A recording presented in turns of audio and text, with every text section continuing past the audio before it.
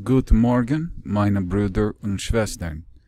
This is an Obery Project investigative video series, Joseph Smith and the Kabbalah, Part 8, King Follett and the Revolution. I'm your host, John Mactimus.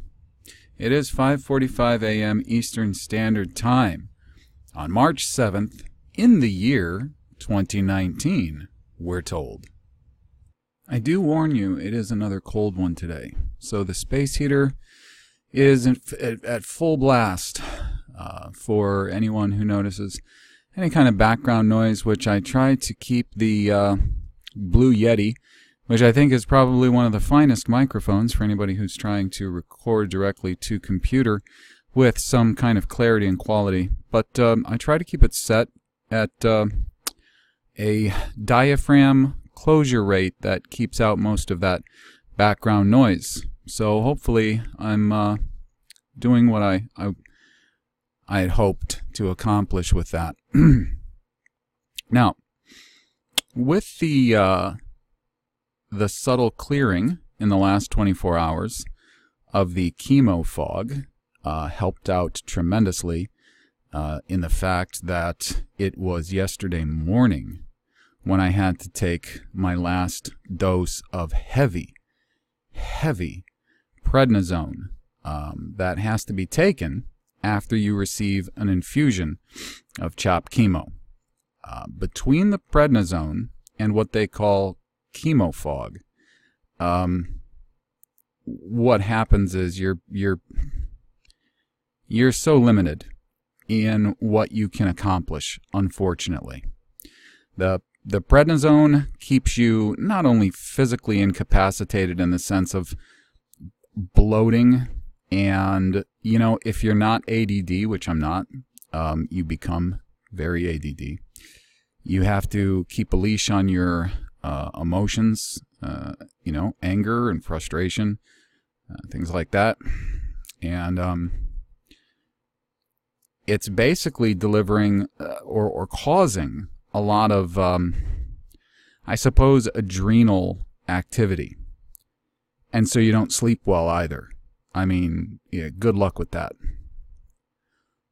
But when that's over and the fog is beginning to clear, it's like night and day. It's pretty wonderful. But so in the last day, I've been thinking a lot about the series so far and what's been the intent. And, you know, I keep up on a lot of other people, a lot of other researchers, a lot of purported expositors and so-called journalists, and some real journalists and expositors, figures, social media heavily, and academics too, of all levels. I keep up on everything I can. And I know that based on the spirit of the age and the way in which certain people are attempting to and accomplishing the moving of what they call laws and mentalities and the way they stir the pot and the way they've been doing that for a long time, and they're good at it. They know that. They are also concerned, and it is why certain things are happening the way they are happening. It's why social media has been doing the flip-flop that they were all designed to do from the start. I know that in the course of my life, however long the Father deems it to be, I will be accused of many things. Some will probably be correct. Many of them will not. The one thing I do hope that at least those who are honest will accuse me of is a passion for truth and sincerity. That they could say he was someone who would not use subtleties. He would not use charisma. He would not use any command that he might have of vocabulary or any language to direct the thoughts of a listener in any possible way but the pursuit of truth, and in getting truth, the knowledge of our only true Elohim God, and his Mashiach, called Christ. And when you consider the fact that Yeshua, called Christ, he did claim, and I believe him, that he is the way, the truth, the life. The definite article. So when he says the truth, that means everything that is true is of importance and pertains to him. It all falls under his auspices. He's the authority. He was deemed the authority. He was granted this by the Father. So, you know, in light of various people that I've been having, you know, different interactions with, and considering the way that a lot of my rhetoric might be taken and the way that it might be twisted, I thought it was a really good idea to start with a quote, and I'm not going to heavily exposit because I don't want to give you the answer. I really keep a leash on that in a number of ways. I mean, you know, sarcasm, joking, satirical banter, and other questions aside, the point is to get to the heart of the truth in everything. So, with the subject matter that I have to broach in these videos that I do, and because I can't deny what I can see in history, I can't deny what I can see in our own day. However unpleasant the truth often seems, and whether or not I interpret it correctly, let it be known this: I pay close attention to the words and the deeds of Yeshua, because he's my master, and I want to emulate him. I want to be exactly like him. As much as that is possible, we should walk as he walked, as John said in 1 John. So I was reading in Luke, as I try to spend time going through parables, because there's so much of a wealth in parables. It's probably not what we usually think of when we think of like parable classes or teachings that we would get at the local church corp. And I was in Luke 8, and I had to read one of the parables in there and consider it. And there's two passages, because the parable of the sower is earlier. And then after that, he repeats a statement that he's made in other books. We can see it in the other synoptics, about no one lighting a lamp and putting it under a basket or sticking it under a bed. He puts it up high for that light to shine on all who come in. Again, hearkening back to the truth.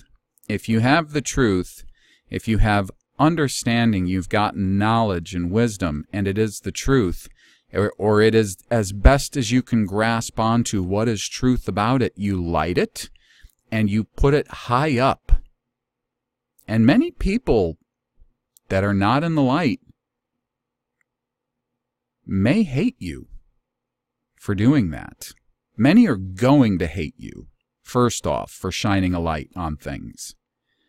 The way that I and many others shine a light on history,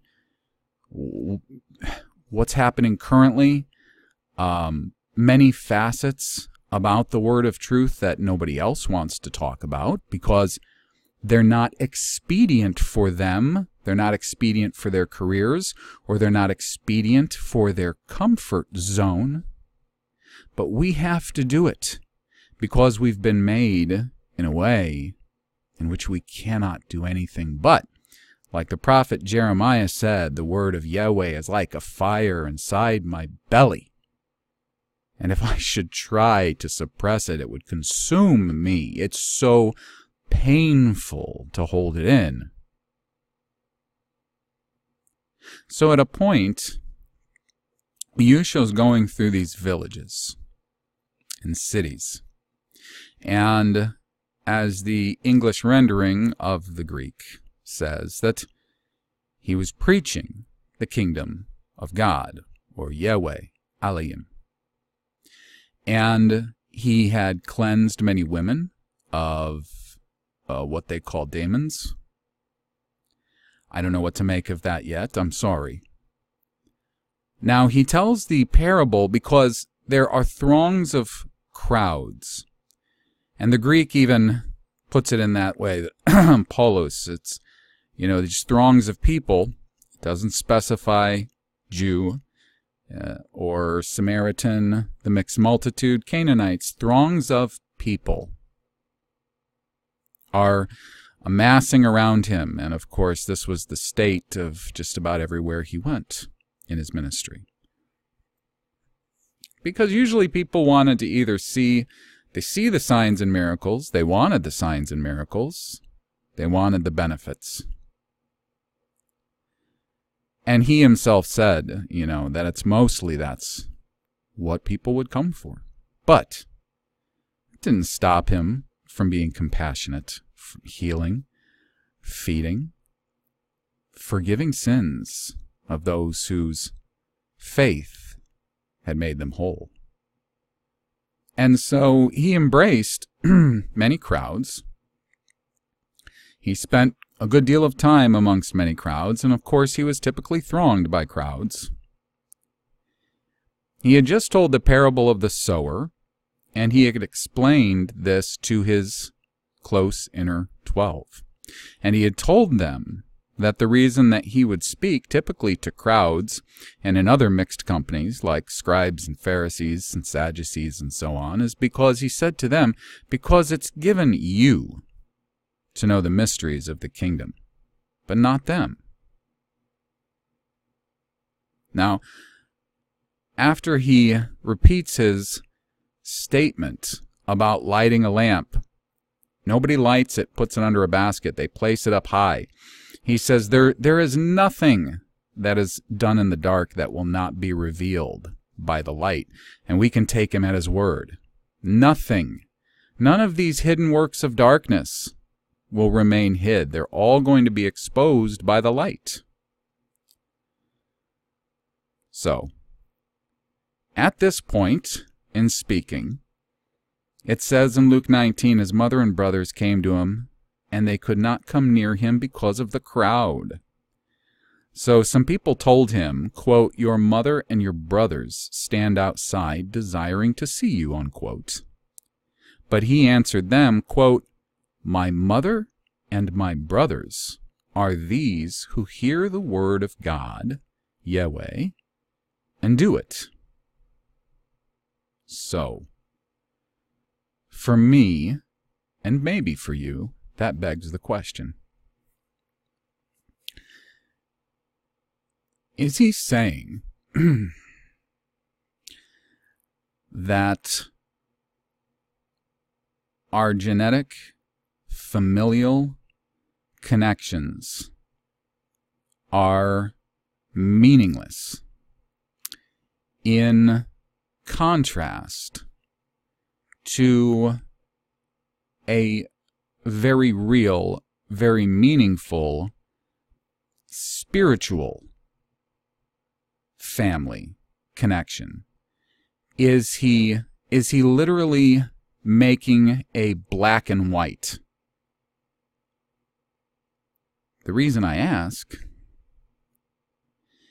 is because what I've been witnessing since I've been doing this series, and I promise you guys, when I'm not reading and digging into everything I can about Mormonism and trying to get to the heart of what's really going on. So I'm not spending extensive time reading the stuff really for public consumption, whether it's apologetics or polemics. No, the stuff you gotta read between the lines and dig that sort of stuff. Trying to find and listen to any video I can by people that seem more trustworthy and people who seem less trustworthy. And I go through a lot. I hear a lot. And I've mentioned twice now this program that was produced for a long time from Salt Lake City by a guy who said that he was, I haven't heard any different, I assume that his claims are correct, that he was a lifelong Mormon, that he had a very intimate knowledge of many, many, many of the inner workings of the Mormon Church, and that he had left the Mormon organization, I should call it, and was now a born-again, Bible-believing Christian, probably not, without denomination. Now, I remember, I'm so sorry, I think his name was Sean. I know he had an Irish last name. And I've listened to a lot of his broadcasts that he did. And of course, he would have callers in, and he would confront callers. And the way that he would oftentimes speak of, and I can understand because of how protective I am of my people, and those who I know within the church and within church corporations, who I know are of my family, just like Yusho said here when he's distinguishing, okay? So I'm not just talking about my blood family, my flesh family, and my Germanics people. I'm talking about my people. I'm very, very protective of them. And I will just assume that he is too. Or was too, in these broadcasts. I'll assume that. And that's why he was so combative in the way that he was, and oftentimes extraordinarily sarcastic because he believed that most people that would call were liars. A lot of them did strike me as liars. A lot of them were trying very hard to not answer questions of his and protect either their LDS doctrines or temple secrets or something else. So I get it. I get why. And it was television. So when you're producing television, which is, television was night and day different than what I can do here. All right, I can make a recording, a podcast. I can make it 46 minutes and 38 seconds, like your typical hour spot is for television, right? Allowing for commercial, depending on what time of day it is. Or I can make it an hour and a half. I can make it 2 hours. Good night, man. Some people go on for 5.5 straight hours. So it's a different medium. And so I understand when he does what he does, when he did what he did then, there would be a certain emphasis on getting things in a timely manner, and that would cause certain types of dynamics. I figured him at first, though, for drawing that night and day line, wherein if you were not him who heard the word of Yahweh and did it, that essentially you were nothing to him, in contrast to those who did, no matter who they were, no matter who they were. Now, if that's the case, and the reason I would say that is because that is a mindset that most people have in Christendom today, is that it is that much of a black and white issue. That you either are this or you're nothing. Maybe not nothing. Am I going too far by saying nothing? But it certainly seems that way, because here's why. He would talk to people. He rarely had call-ins that were officials. Well, I don't know if he ever had call-ins that were officials, because the officials, they're not going to call in, and I know why. He said why. Of course, it makes all the sense in the world, because an official in the LDS Church, when they answer questions, they have to either distinguish whether they are giving their opinion or feelings, or if he asks them a direct question concerning LDS teaching, they have to answer truthfully in regards to those official documents concerning official teaching. So I get that. If you're somebody who just you're just somebody in the LDS Church, you can call in and you can say anything you want. You can lie, and you're not going to be held accountable, not in the way that an official would. So the thing is, most of it would have just been typical LDS people. And the problem was that the interaction that I picked up on most of the time, everything I've heard so far, has been one of a combative nature that makes me think that he would take a passage like this and apply it in the sense of, if you're not those who hear the word of Yahweh and do it, and I would have to imagine that is based on what his current understanding of that was, by the way. Do you see that extra problem in all of this? It would also be based on his current understanding. And I told you about those people who leave LDS Mormon and how now they have this whole journey of getting that Judeo-sizing, that Philo-Judaism out of them, too, in addition to all the Mormon things that are taught to them, which it's all blended together so badly. So that now they have their own idea of what it means that hearing the word of Yahweh and doing it. So if he's thinking like that, it makes me think that he's looking at it black and white. If you aren't what I deem this passage to mean, Luke 8:21, you're nothing.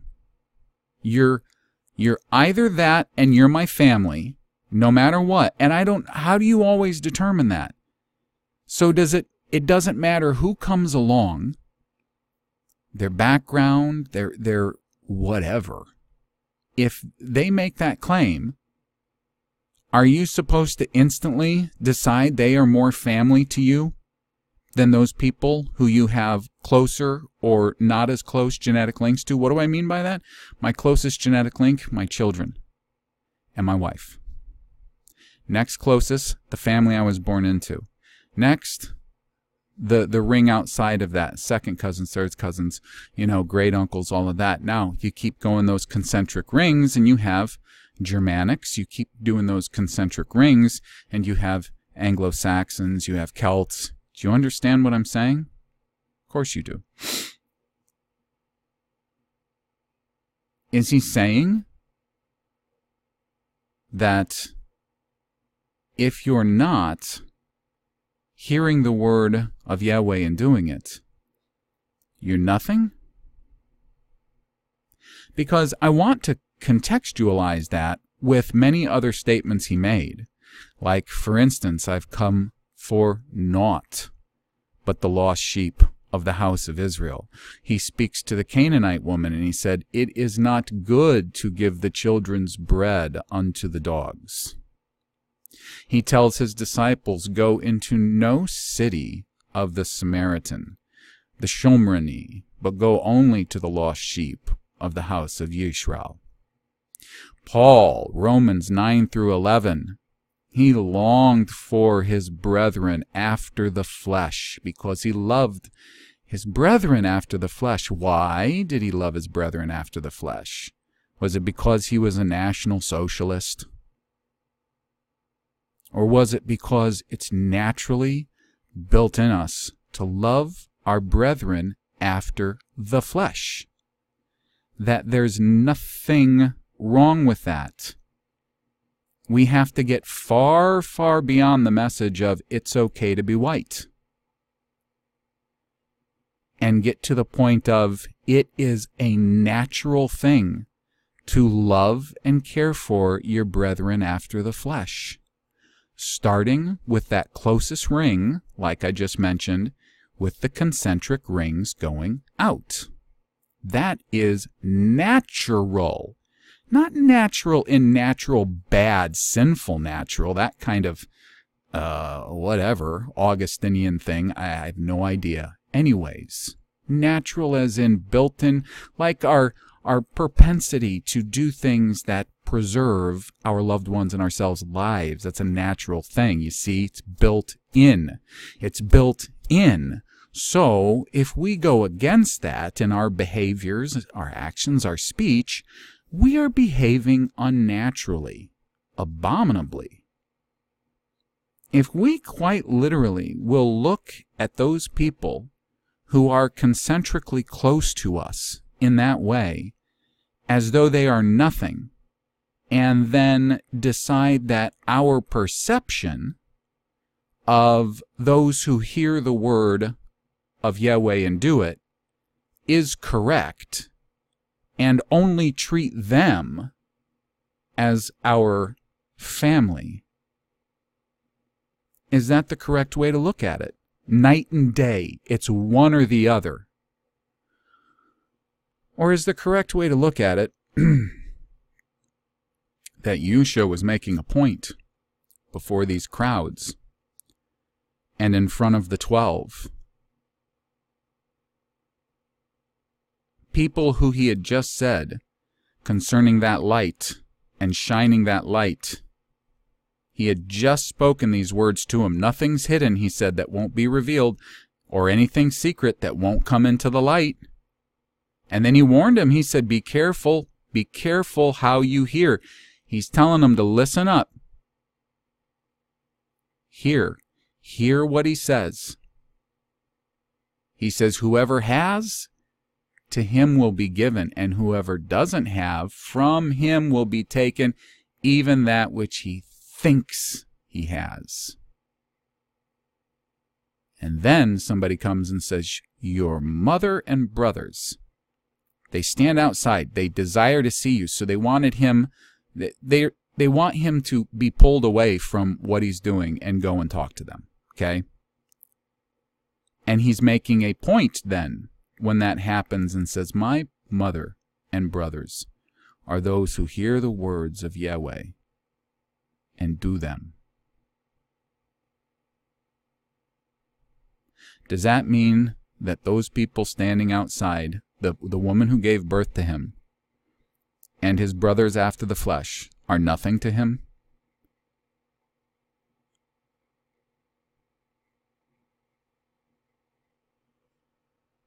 See, I don't think he meant that. I think they were very much, of course, to him, his own mother, and his brothers.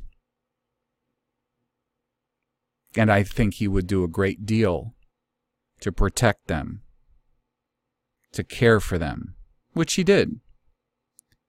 He entrusted his mother to his closest friend that he had on earth when he was dying, because he knew even after he was resurrected, he wouldn't be here for that long. Cared for these people enormously. It wasn't a black and white thing. He was making a point, I believe, to the people around him who he was just preaching to, because it was a deeper spiritual meaning and message, exactly like Paul said when he said how much he longed for his brethren after the flesh. However, not all who are Israel after the flesh are of the Israel who are the elect. He's whittling them down. And of course we see that throughout the entire Old Testament, that there were actually just a minority of those people who were born after the flesh in Israel that were chosen, faithful, true, elect. And Paul gives example after example from Romans 9 through Romans 11 of this very thing. So in no way are we being taught that it is a matter of turning our back on our own people in that concentric ring sort of idea or reality, but simply that there is a higher family he speaks of, the real family he speaks of, not as though those people who are our concentric family after the flesh mean nothing, not even mean little. They should be extraordinarily important to us. And unfortunately, I think we've been programmed with this mindset that through schisms in the church, between Catholicism and Eastern Orthodoxy, and then the Reformation, and then the thousands of monsters that has spawned, that we get this idea that if I'm a Methodist and you are a Jehovah's Witness, the only way in which you are my brother is if you have the profession I deem to be correct as per the words of Yeshua or Jesus. And that the fact that you might be extremely close to me in literal physical genetic ways might mean nothing.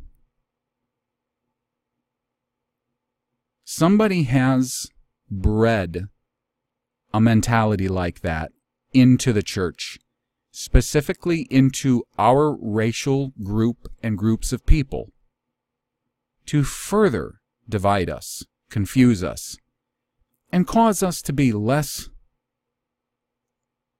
loving and caring of one another as family, even if we might not have that same idea in mind concerning what Yeshua was saying and the contrast he was making. So I hope that that helps, first off, anyone to better understand where I'm coming from on the subject. Help you as well. And if I thought it would give better clarity when those who will accuse me one day would, I would say that too, but it won't, because it won't matter. Those who will accuse me will do the same thing that when they, and this with anybody, this is going to happen. They're going to use the same type of tricks and tactics that the Pharisees and scribes used on Yeshua all throughout his ministry in the night of his secret trial.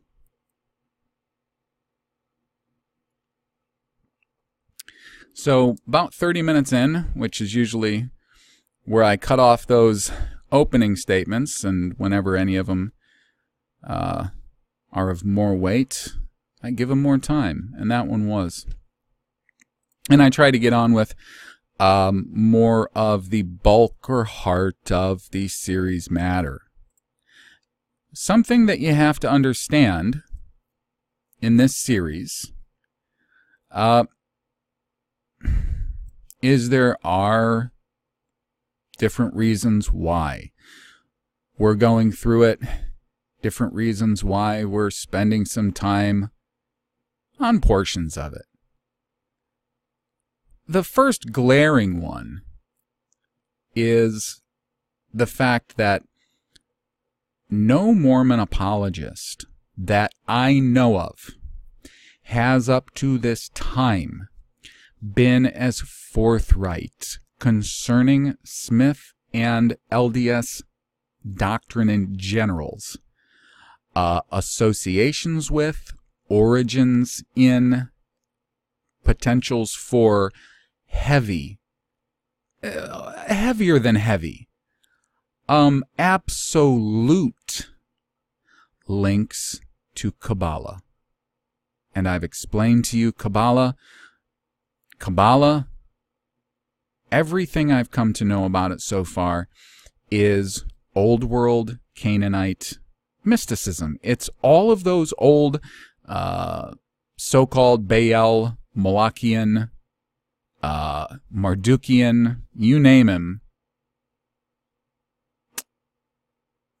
Those religions, practices, beliefs, philosophies that worship, venerate, and practice disgusting practices for these gods who are not gods.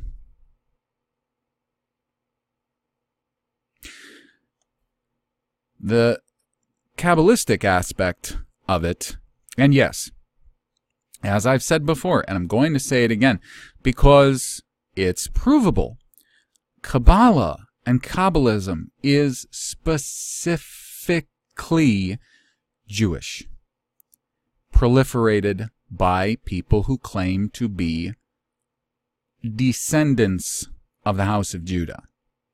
That's what they mean when they say Jew.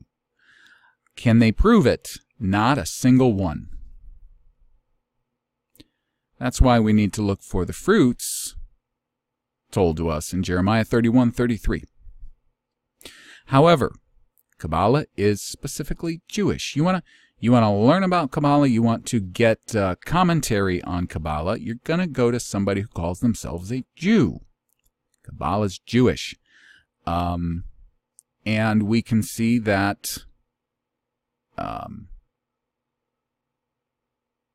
all of the great movements that have influenced the world as we know it for centuries now, that are based on beliefs and practices within Kabbalah. And remember, Kabbalah is a word that is a representation for a number of different writings, the most famous being the Zohar, and they'll also refer to Lurian Kabbalah. The Zohar, though, is really at the heart. And what we're going to see in the bit of what we read concerning King Follett discourse is going to be from the Zohar. Anyways, everything about it is Jewish. Its practitioners, Jewish. These people who are self-identified as Jews. This isn't debatable. So, as I told you, yes, Mormonism is already, LDS is already, admittedly, philo-Jewish. That's true. But I think people tend to neglect how utterly steeped in this occult practice of Kabbalah they are. Now, their rituals, their documents, the way that they change things around as they wish, the fact that they have what they consider an Aaronic priesthood, and Cohens can be, they'll let people in the Aaronic priesthood, they can be Cohens. All you have to do is have the name Cohen, and you can basically apply for their bishoprics, Aaronic priesthood.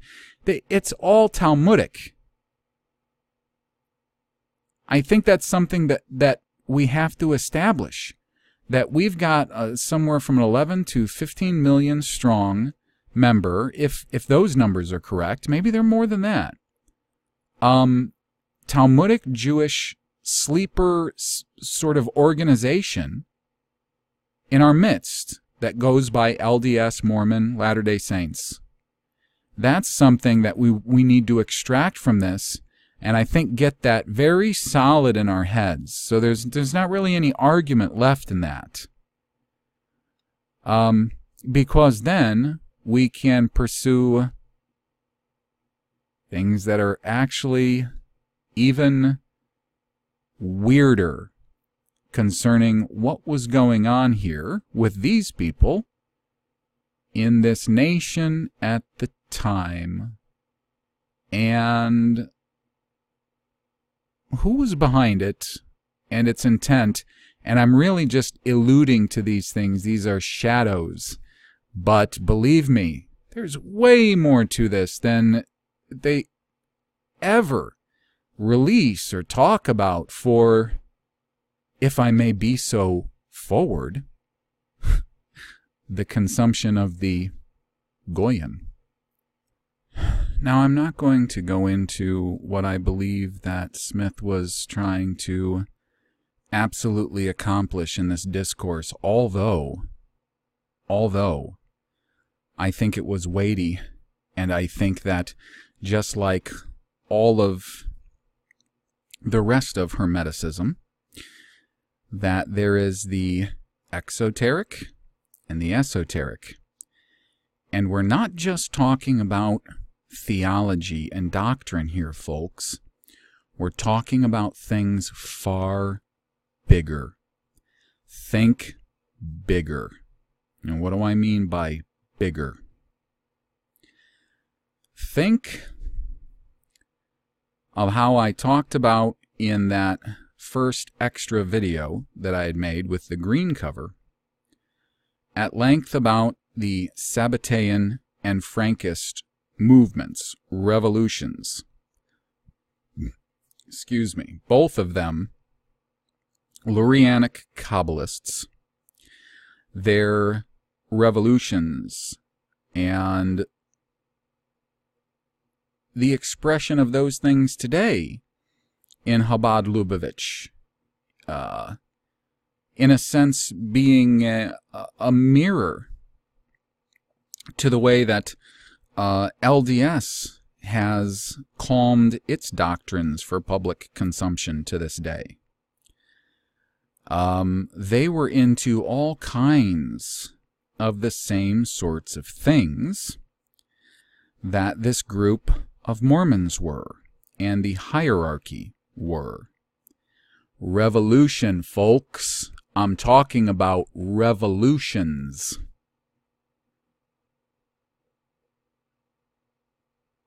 So you want to know what I'm thinking about the esoteric and exoteric to all of this. Revolution. Marx and Engels, they're working on their Communist Manifesto right around this time. And you don't think mail and messengers were traveling?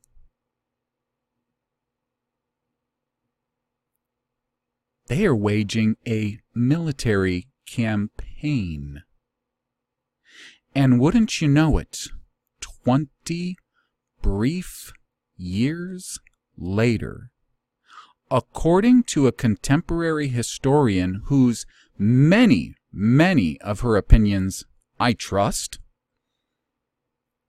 not that all of them are perfect, but I think she has great insight, and that would be Deanna Spingola.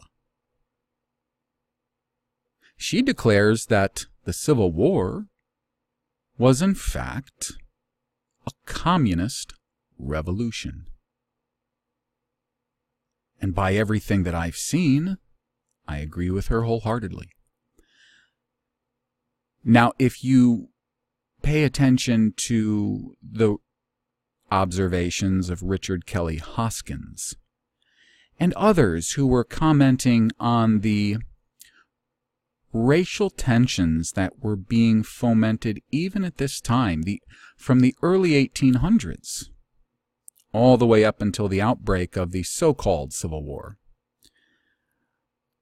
You can see that there is a hidden hand behind all that. Now, I guess some questions that are going to have to be asked as we go is, was this what was going on with Smith, his group, their activities, and the scale of it all, which really none of us have been given an idea of? If it wasn't simply just a component in all of this. Not that I'm saying it was the first failed attempt at a revolution that was far more successful via the Civil War, so-called Civil War, but a very important component in the things that were designed to take place to accomplish a number of things. Let's stick it right there, leave it there for now,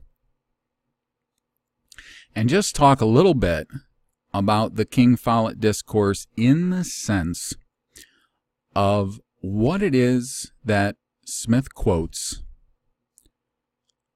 where it comes from, and are we just going to float along with the sanitized Mormon story breeze that so many people have spoon-fed us, especially the people who claim to be ex-Mormons, who are now exposing Mormonism from without? You have to understand that those are oftentimes the people I trust the least. They've been doing that one for a long time. You know, the whistleblower, the perceived whistleblower, is oftentimes the greatest disinformation agent. So, Owens gives us a portion of what came from the King Follett Discourse, which Smith was said to have delivered in 1844, not all that long before his death.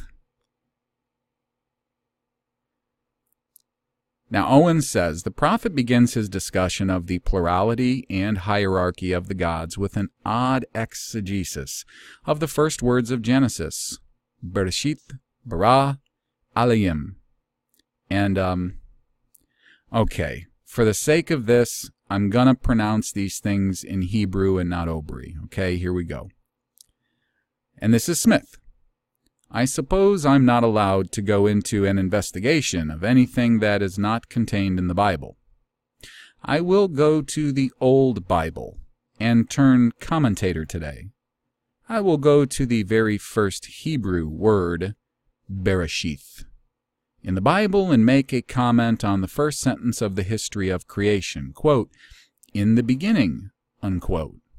I want to analyze the word Bereshith, be, in, by, through, and everything else. Next, Rosh, the head. Eth, where did it come from? When the inspired man wrote it, he did not put the first part, the be, there, but a man, a Jew without any authority, put it there. He thought it too bad to begin to talk about the head of any man. It read in the first, quote, the head one of the gods brought forth the gods, unquote. This is the true meaning of the word Roshith. Bara, Elohim, signifies the head, to bring forth the Elohim. If you do not believe it, you do not believe the learned man of God. No learned man can tell you any more than what I have told you. Thus, the head God brought forth the head gods in the grand head council. By any literate interpretation of Hebrew, this is an impossible reading. Joseph takes Elohim, the subject of the clause, and turns it into the object, the thing which received the action of the creation. Bereshith, in the beginning, is reinterpreted to become Roshith, the head, or, quote, head father of the gods, unquote, who is the subject actor creating Elohim. And Elohim he interprets not as God, but as the gods. Louis C. Zucker, a Jew, who published an insightful examination of Smith's study and use of Hebrew, notes that this translation deviates entirely from the interpretive convention Joseph had learned as a student of Hebrew in Kirtland. Joshua Sixus, the professor who had instructed Joseph and the School of the Prophets in early 1836, used in his classes a textbook he had written, Hebrew Grammar for the Use of Beginners. In the Sixus Manual, page 85, this Hebrew text of Genesis 1:1 is given along with a, in quotes, correct word-for-word translation, quote, in the beginning he created God the heavens and the earth, unquote. Sixus would not have introduced in his oral instruction a translation entirely alien to the conventions of his own textbook. Zucker comments on Smith's strange translation of the verse, quote, Joseph, with audacious independence, changes the meaning of the first word and takes the third word, Elohim, as literally plural. He ignores the rest of the verse, and the syntax he imposes on his artificial three-word statement is impossible. But Zucker, along with Mormon historians generally, ignored another exegesis of this verse, an exegesis which was a basic precept of Jewish Kabbalah from the 13th century on, and which agrees word for word with Joseph's reading. In the tradition of Kabbalah, Bereshith bara Elohim was most emphatically not an, quote, artificial three-word statement, unquote, as Zucker implied. Gershom Scholem, in the middle of a long discussion, explains this other view. And by the way, folks, Gershom Scholem is basically looked to this day as being like the authority on Jewish mysticism. Okay, Gershom Scholem. He says, the Zohar, and indeed the majority of older Kabbalists, questioned the meaning of the first verse of the Torah. Bereshith bara Elohim, quote, in the beginning God created, unquote. What actually does this mean? The answer is fairly surprising. We are told that it means Bereshith, through the medium of, quote, the beginning. The Chokmah, or wisdom, the primordial image of the Father in the Kabbalistic Sephiroth. Bara, created, that is to say, the hidden nothing, which constitutes the grammatical subject of the word bara, emanated or unfolded. Elohim, that is to say, its emanation is Elohim. It, Elohim, is the object and not the subject of the sentence. Scholem's point is perhaps made clearer by restatement. In the Zohar, and in the commentaries of the majority of older, that is 13th and 14th century Kabbalists, the verse Bereshith bara Elohim is grammatically turned around. Bereshith is understood to refer to the Sephirah of Chokmah, translated as wisdom, and identified in Kabbalistic theosophy as the supernatural Father, the figure who is usually interpreted in Kabbalah as the first of the Godhead. Chokmah then emanates or creates in the sense of unfolding the Elohim. As Scholem notes, the interesting thing here is that Elohim has become the object of the sentence and is no longer the subject. This is precisely Joseph Smith's reading. Now, what I've done is I've brought up a page on which is the Sephiroth. I want, if you would, to take something away from this. What Mr. Owens is saying, what we just witnessed Smith say in the context of his King Follett discourse. Here's what I would like you to take away. We have, based on what he just said, and on what Mr. Owens has very aptly demonstrated to us, and now what we can see in the Sephiroth. And there is so much here in just this very core idea in the Zohar, Kabbalah.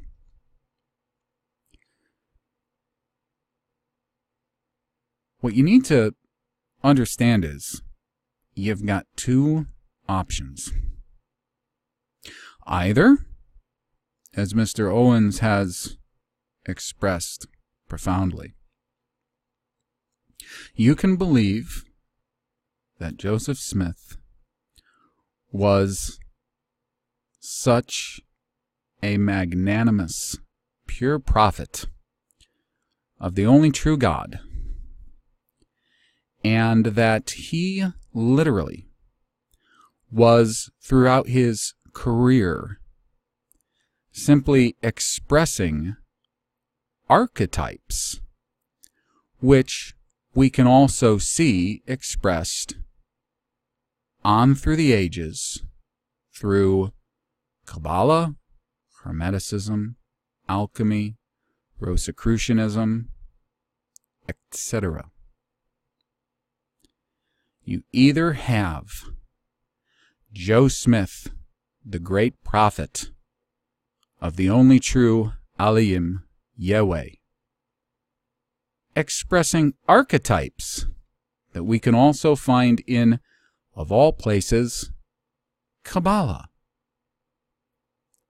The same Kabbalah that has been the guide among others, Sabbatai Zevi, Jacob Frank, Chabad Lubavitch, Jewish and things non-assumed as Jewish mysticism for many, many centuries now. You either have this stuff being deeper, only true God-inspired truth, and Joe Smith was simply articulating as a prophet these archetypes. That's option one. Option two, Joe Smith, in his King Follett discourse, had a more extensive library provided by Niebauer, who, in my opinion, was, of course, not a random convert to Mormonism, but was an old world Jew who was assigned to Smith at this point in time, actually assigned to this militia, this great revolutionary force at this time. Smith, who I don't even really necessarily believe wrote this King Follett discourse, at this time had in his possession a far wider range of Kabbalistic sources. And again, I'm hard-pressed to believe that the man wrote any of this. Did he write in conjunction with Oliver Cowdery, what we know of as the Book of Mormon? That I am far more willing to believe. Did he have most of what was to do with, like, the Book of Abraham? That I'm far more willing to believe. the Doctrines and Covenants, I'm far more willing to believe his participation in the writing of those documents than I am to believe in his participation in the writing of the King Follett Discourse. I am more apt to believe that he was, for one thing, he was the front man here, and he was probably a very good speaker. I mean, whatever else you make of all of the different commentaries and or histories of his life, who he was, the fact that he was very convincing is, I think it's beyond dispute.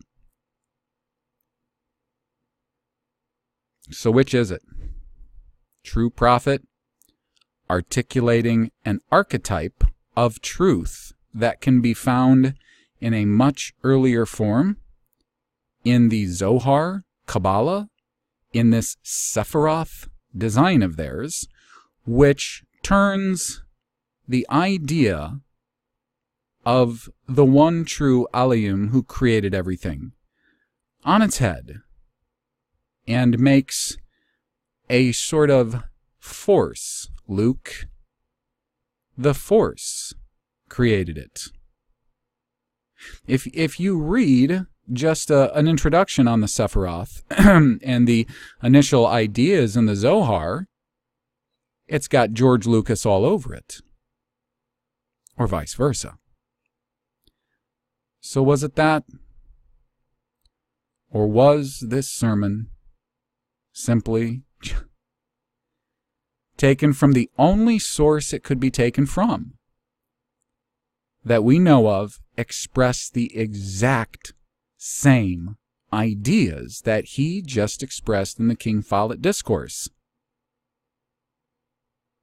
It's one or the other. Now, continuing with Mr. Owens. This interpretation of Genesis 1:1 is not deeply hidden in the Zohar, but constitutes its opening paragraphs, and it is the central concern of the entire first section of this long book. The Zohar begins with a commentary on Bereshith bara Elohim. It is written, "And the intelligent shall shine like the brightness of the firmament, and they that turn many to righteousness like the stars forever and ever." There was indeed a brightness. The most mysterious struck its void and caused this point to shine. This beginning, Rashith, then extended and made for itself a palace for its honor and glory. Thus, by means of this beginning, Rashith, the mysterious unknown made this palace. This palace is called Elohim, and this doctrine is contained in the words, quote, "by means of a beginning, Rashith." It created Elohim. So far, this is exactly Joseph Smith's reading. In his exegesis, Joseph takes Elohim, the subject of the clause, and turns it into the object which received the action of creation from the first God image, here called Rashith, just as does the Zohar. Indeed, his words as transcribed by William Clayton, quote, "Roshit signifies to bring forth Elohim," unquote, are almost identical with the Zohar's phrasing of the interpretation. In his next step of translation, Smith interprets Bereshith to become Rosh, the head, or head god. As Zucker objected, Orthodox standards of translation do not yield the word Rosh nor head from Bereshith, but it was not, quote, "audacious independence," unquote, alone that led Smith to change the meaning. A basis for this reading is actually found in the next verse of the Zohar. By a Kabbalistic cipher of letters, a technique used in Kabbalah to conceal deeper esoteric meanings. The Zohar explains that the word Rashith, quote, is anagrammatically Rosh, head, the beginning which issues from Rashith, unquote. To understand the fuller intent of this phrase, one must again remember that Rosh, or Rashith, is here interpreted by Kabbalah to be Chokmah, the first God image, the supernatural Father. Thus, in this text, Rashith has been interposed as an anagram for Rosh, who is understood to be the head god. Chokmah, could this be what Joseph means when he says, quote, a man, a Jew without authority, unquote, change the reading of the word, perhaps by failing to understand this ancient Kabbalistic anagram? Now here Owens, of course, touches on what they do with their gematria, their numbers. Anybody comes along trying to sell you the greatness, the beauty of, the natural core, foundational excellence of numbers is selling you Jewish mysticism, like Marty Leeds 33 and all of his ilk. Finally, Smith translates Elohim in the plural as the gods. The word is indeed in a plural Hebrew form, but by the Orthodox interpretive conventions, Joseph was taught in his Kirtland Hebrew class, which remained the norm, it is read as singular. In the Zohar, however, it is interpreted in the plural. This is witnessed throughout the Zohar, and apparently clearly in the following paragraph from the opening sections of the work, where the phrase, quote, let us make man, unquote, from Genesis 1:26, is used as the basis for a discussion on the plurality of gods. Here we go. Quote, us, unquote, certainly refers to two, of which one said to the other above it, quote, let us make, unquote, nor did it do anything save with the permission and direction of the one above it, while the one above did nothing without consulting its colleague. But that which is called, quote, the cause above all causes, unquote, which has no superior or even equal, as it is written, quote, to whom shall ye liken me, that I should be equal, unquote, from Isaiah 40:25, said, quote, see now that I am he, the Elohim is not with me, unquote, from who he should take counsel. With all the colleagues explained the word Elohim in this verse as referring to other gods. Within this passage is both the concept of plurality and a hierarchy of gods acting, quote, with the permission and direction of the one above it, while the one above it did nothing without consulting its colleague, unquote. This interpretation is, of course, echoed in the King Follett discourse and became a foundation for all subsequent Mormon theosophy. Now, since he's given that, and we only have 3 paragraphs in this section, which I'm thankful for, because the point of this was the point I just raised. It's one or the other. And lest we dwell too much on how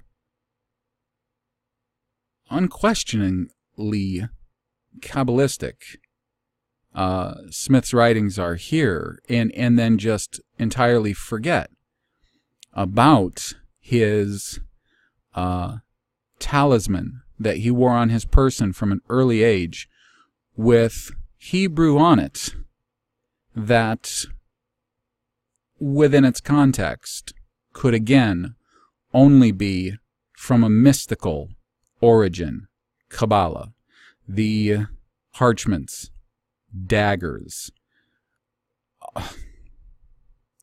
Let us not forget those things. Let us not forget the possibility of his mother, Miss Mack Smith, and her father, Solomon Mack. And I've got a special little thing to throw in at the end here, and any of you who are listening and not watching, at the end I will leave it on the screen long enough for you to take a moment, look at your screen, and ponder. However, if I may add, not only is it, as this man Zucker is arguing, the Hebrew norm of context, to consider that exactly as he said, the clause, as the Hebrew is pronounced, Bereshit bara Elohim, and then it would be at shamayim at eretz. That's the whole phrase. Yeah, that is first off the except that if you want to go with, say, rabbinic, Talmudic interpretation, syntactically, contextually, yes. And furthermore, and this is where you have to see that it can only be one of the two options I gave you.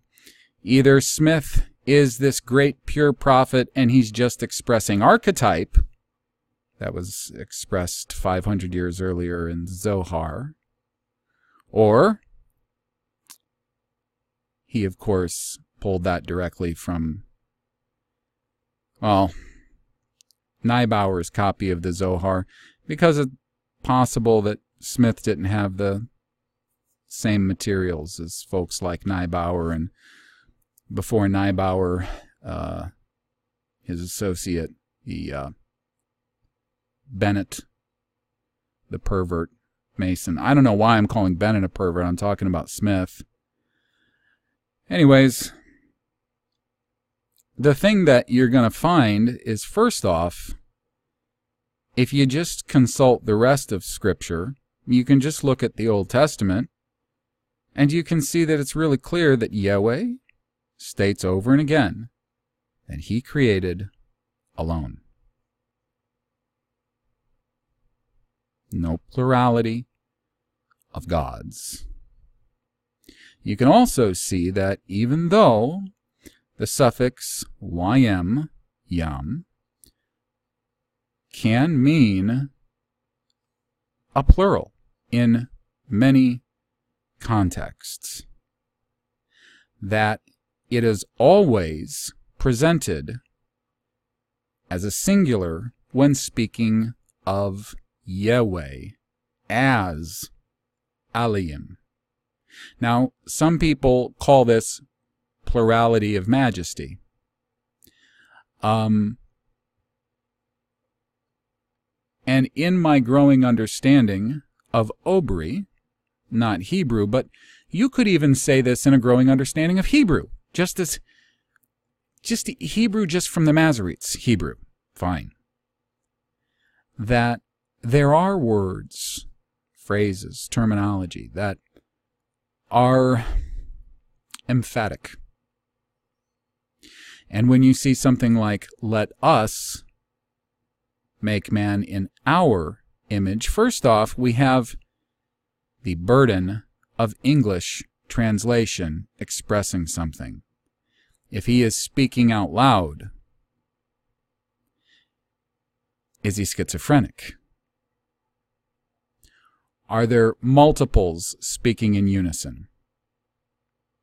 Well, contextually, I have never found it all that hard to understand that we are talking about a singular person whose title, Aliyim, whose name given to us, Yahweh, is speaking for perhaps actually speaking at the time, but for the benefit of the reader, in the only way that expressions of himself can be made concerning the way in which a singular plurality would have to express himself. Let us make man in our image. That's English.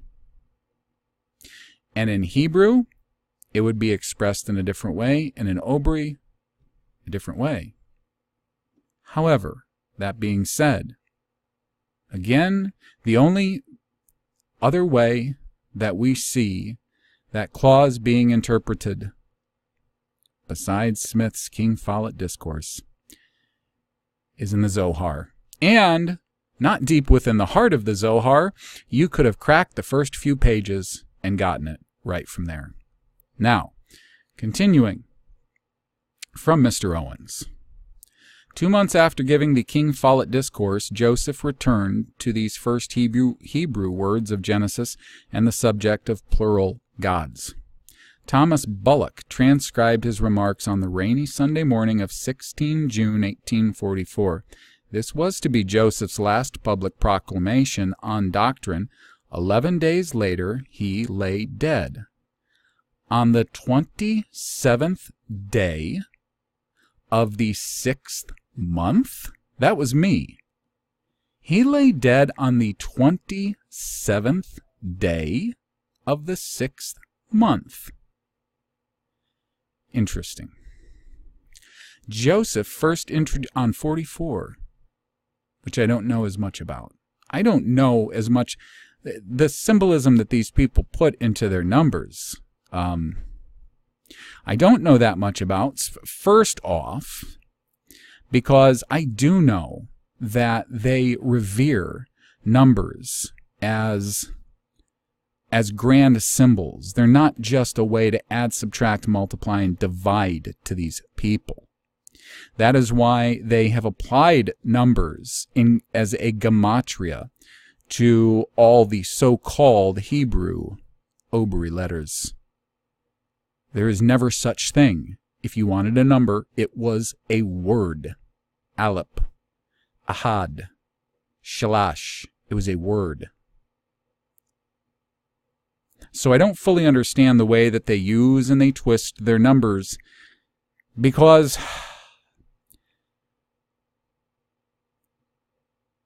when you have to go after sets of knowledge like that, you can't help but having to encounter all kinds of their filthy ways of thinking in the process of gaining that knowledge. So it's something that I've had to only get in bits and pieces as I can stomach as I go. But I do know that I have seen enough recurring numbers with these people to know that these things, it is as though they are utter slaves to these numbers. And as we saw in the commentary from the Orthodox Jew concerning how they would interpret what they call Torah, numerology is certainly within that set of interpretations. And it seems to me that it is far more augmented in Kabbalah. And none of these numbers are an accident. And it seems to me that they do a lot of their communicating through numbers. And as I don't believe it was Owens, but it was Gershon Scholem, I think, who had mentioned how, well, no, it might have been Owens. Anyways, that there was quite frequently going to be this esoteric use of numbers in creating anagrams and twisting those things. And of course, even with those who may not know the first thing about Kabbalah, even the people who may not are still practicing this symbolic way of speaking in one way and meaning another. Duality. And numbers are used just for that end too. So I don't think it's a mistake that either he was, or we're told, he died on the day of the 27th, that's 3 9s, on the 6th month in 1844. 18 and 44. Who knows? Maybe I'm wrong. This was to be Joseph's last public proclamation on doctrine. 11 days later, he lay dead. Joseph first introduced this subject, the plurality of gods, then again read it in Hebrew, the opening words of Genesis, and repeated his interpretation of Bereshit bara Elohim, using much of the same phrasing recorded 2 months earlier in the King Follett discourse. He then turned to Genesis 1:26, quote, "Let us make man," unquote, the same passage interpreted in the Zohar to imply a plurality of gods.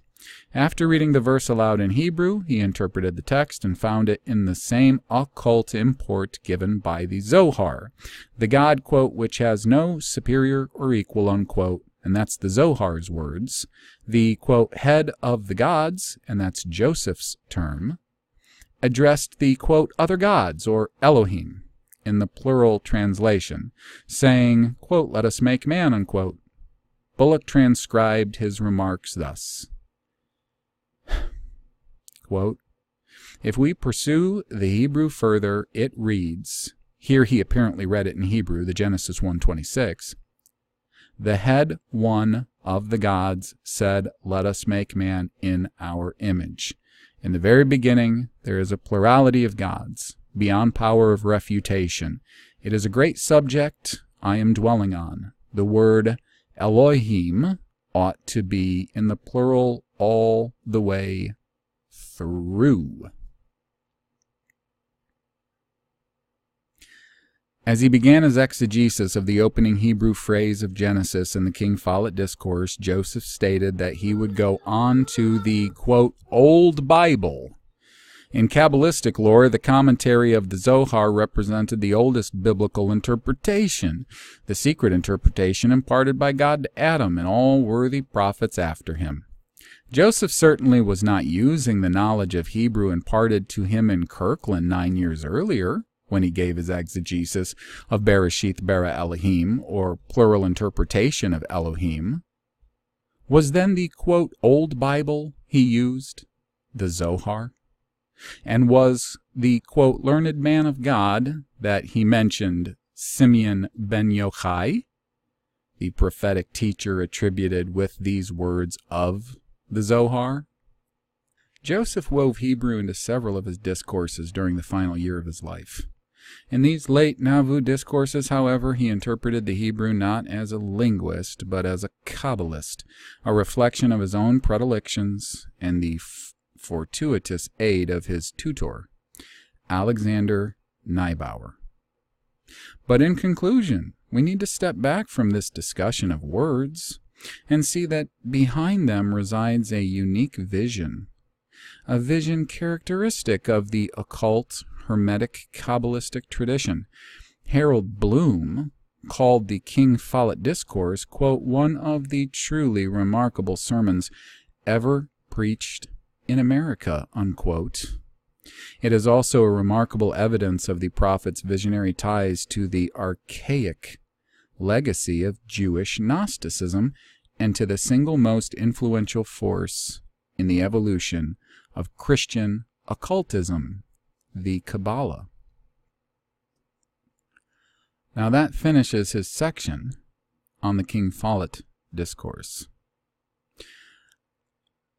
I have just a few things to say now that that is done.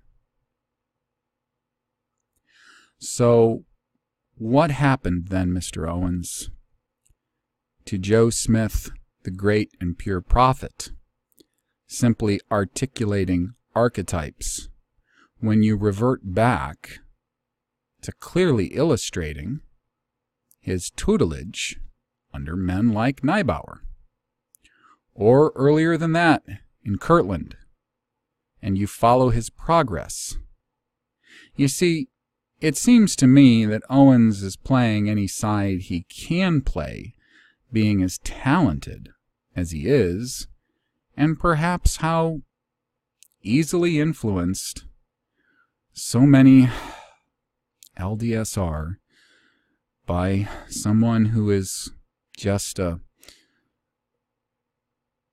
authorized expositor, writer, so-called prophet, bishop, executor of their organization. I don't know. I do know this.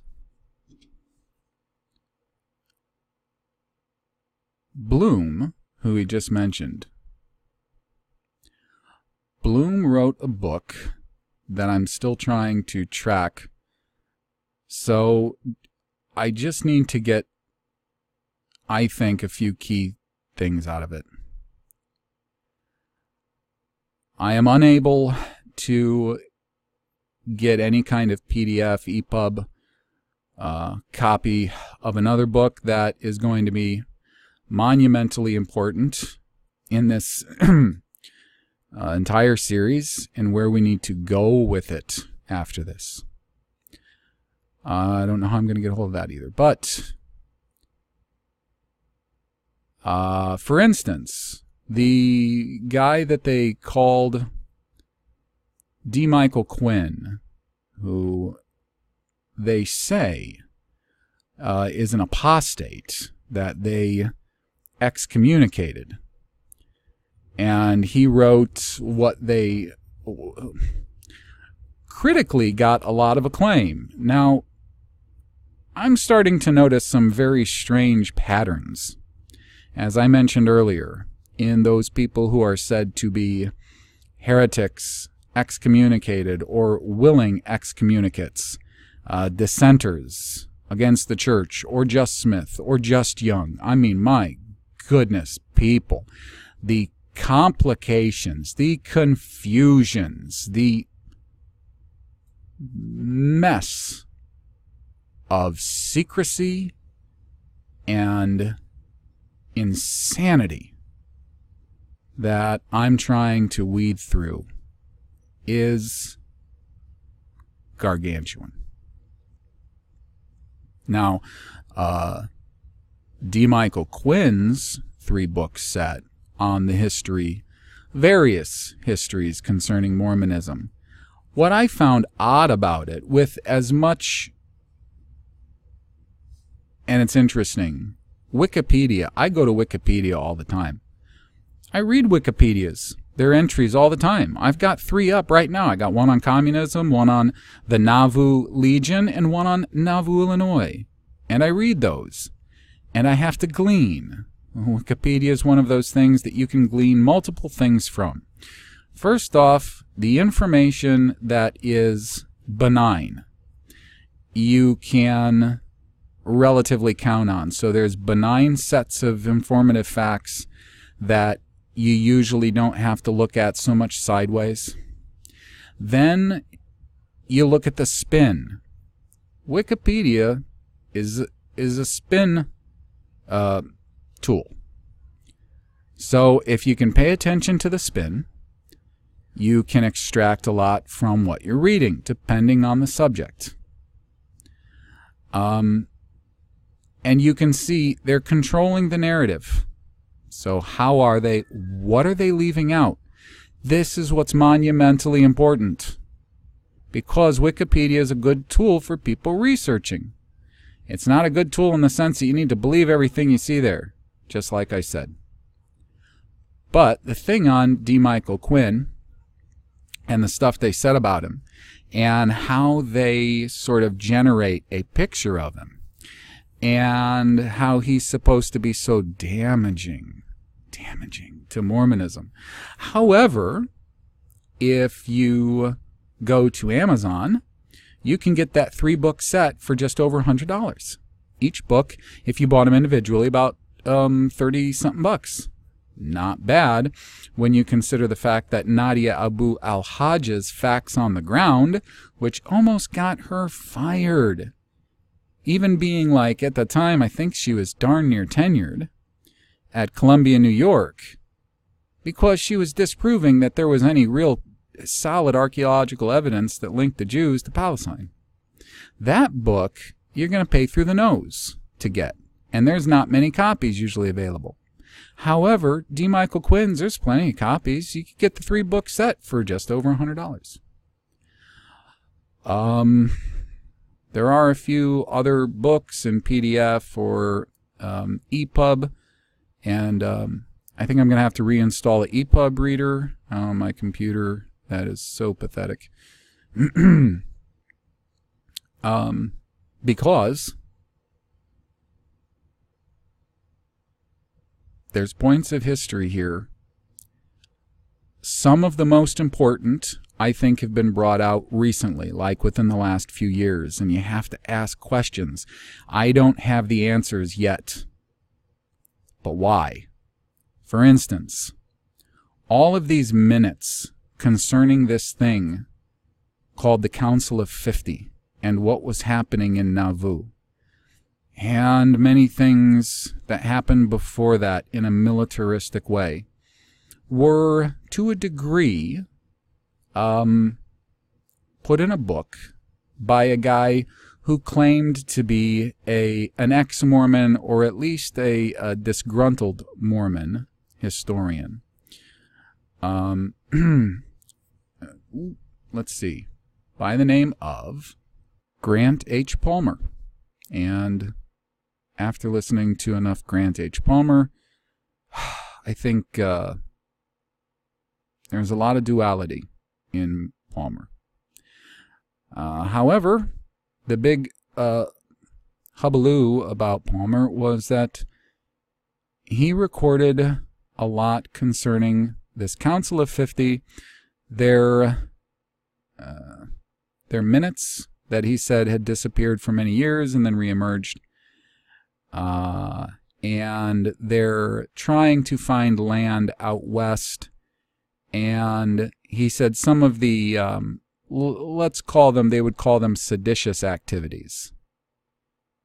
And again, I don't know that I entirely trust that narrative either. But within it, I think we're going to see a better picture of the story of what went on and why.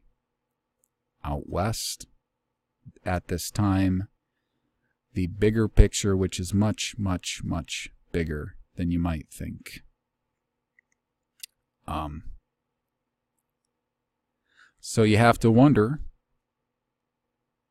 this King Follett discourse, which a guy like a historian like Bloom, who is said to have wrote one of the quintessential works on the Mormon Church, I believe he's the one who wrote the book The American Religion.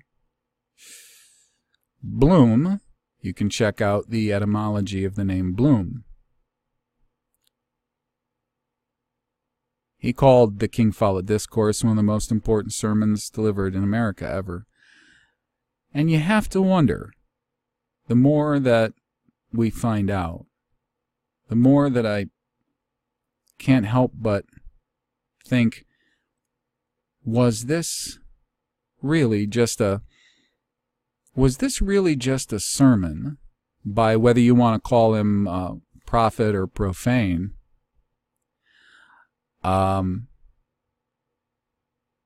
to advance the new purity, the getting back to the old pure ways of understanding and religion, as he put it, as so many of their apologists put it. Was this a great sermon in that context, or was that a great rallying cry to the Elohim, the troops? Hopefully these are the kinds of things that we're going to see as we go, and no matter what else is uncovered that we're able to understand, I hope, really, in all things, may we accomplish this, that just like Yeshua spoke in Luke 8:21, that we all do as he wished, that the crowds around him, or at least those he had chosen, would be his true family, in that we hear the words of Yahweh and we perform them. So, till next time, fare well. And since I almost forgot, I did forget, and I had to edit this back in after I almost had the whole thing ready to go. I promised to show you an image that I'm going to leave on the screen. Now, I have one on the screen right now, so you need to look at it right now. It has 2 photos there. The top one is supposed to be the original death mask of Joseph and Hiram Smith. Joseph on the left, Hiram on the right. Again, Hiram was not your common Anglo-European name either, folks, okay? Now, these are the masks at LDS.org. That image you're seeing, that is what they officially display on the screen. And then you can see them below. They have made real pretty copies of them below. Right, Joseph, left, Hiram, okay? Now, folks, I'm going to let you decide how sanitized not only the claimed original death masks are, but just how accurate any of the beautiful paintings that we've seen of Smith down through the years are. I found a book called, I believe it's Mormon, let's see, Mormon Portraits, but it was a German author in the 1880s that wrote these things about Smith, Young, Mormonism, really interesting things. And when you look at the quotes at the beginning of this book, there's not some punches held. 1880s he managed to do this. And what's fascinating, as I was scrolling through these old yellowed pages, at the very beginning of the book, I came across 2 angles of the death mask of Joseph Smith that I'm going to put up on screen. And I want you to look at them. And I want you to ask yourself, do these first off look like any of the... And I know it's a death mask, okay? So don't anybody get on and say, oh, it's a death mask. I know it's a death mask, okay? A death mask, or the way in which the muscles on your face would go limp, I understand that. It wouldn't change your bone structure. So take a look, and you tell me, does this look like anything, A, that we've seen in renditions of Smith, A, and B, does it make you further question his, how should I say it, mitochondrial DNA? And at that point, I'll leave this image on the screen for at least a few more seconds so that you can pause it and take a close look at it. But on that note, now I bid you farewell.